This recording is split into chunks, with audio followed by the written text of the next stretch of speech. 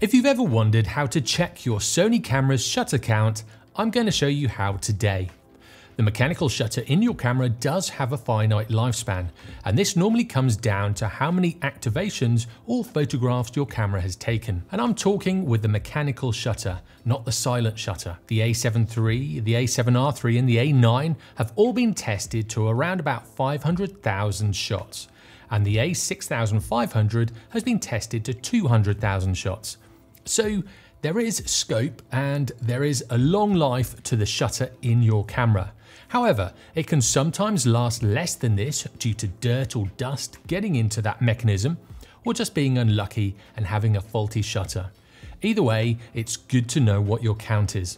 All you need to do is take a photograph and then get that JPEG or RAW file, which is the ARW file, onto your computer unedited. What I do is get my camera, I don't even bother taking the cap off, turn it on and make sure it's in manual mode.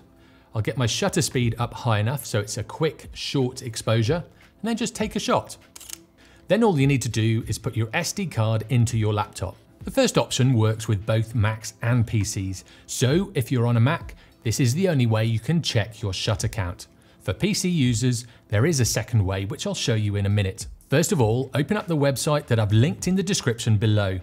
It's an unsecured link, but all that means is that it's an HTTP site and not a HTTPS site. I'm guessing that the creator hasn't put too much money into this and paid extra for the secure site. I've never had any problems with it, so I think it should be okay. So I've got my laptop and I'm just putting in that website now.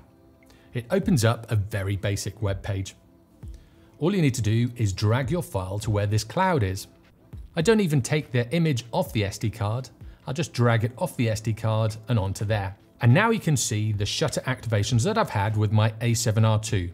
It's currently at 74,719, which for a camera that's 3 or 4 years old is kind of average. Now, if you're not happy about dropping your image onto this website and have a Windows computer, this second option is for you. But you will need to download a bit of software to read an image from your camera.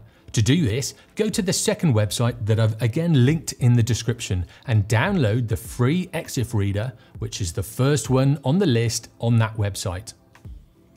Once it's downloaded onto your computer, install the software onto your computer and then open it.